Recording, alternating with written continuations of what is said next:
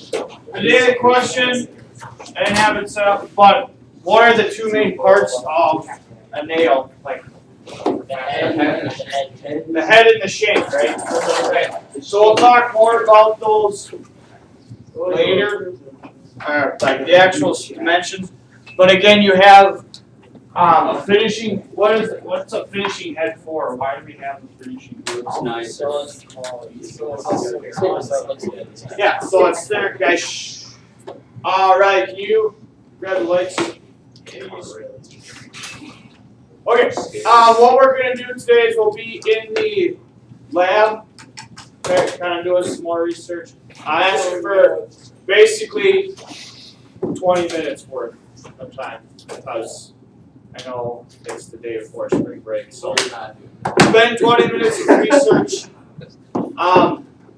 And again, this is what you should have done so far. You should have your article, the main points, and basically saying what the three main body paragraphs are going to be. Okay. So as I'm doing research, you know, you can take down notes. If it's easier for you to take down notes on paper or whatever, that's fine. But I guess I would suggest going at it this format because if I find out through research, is ever doing that, please stop. I find out that there's 7 different types of 3D printing.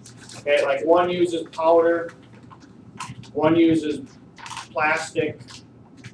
Okay, and if you find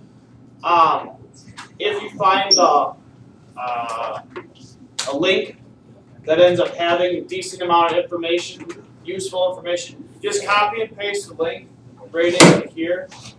And then if you guys follow this format, which I'm not saying you have to, but it makes it easier, what does it start to look like? An outline, okay? And that's the next thing that you're starting to do. So, we're going to spend the day doing some research.